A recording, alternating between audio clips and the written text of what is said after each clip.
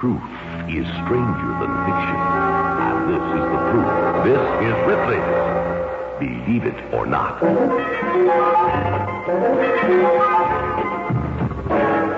Albert Einstein, the great mathematician and author of the theory of relativity, truly was a genius. However, when he was 16, he failed his entrance exams at the Federal Polytechnic College of Zurich. Believe it or not. In a moment, I'll tell you how 458 women were convicted of the murder of one man. Idolambi Nkabinda, a moneylender in South Africa, was stoned and clubbed to death by villagers when he came to collect some money owed him. Practically every woman in the village admitted to having taken part in the slaying.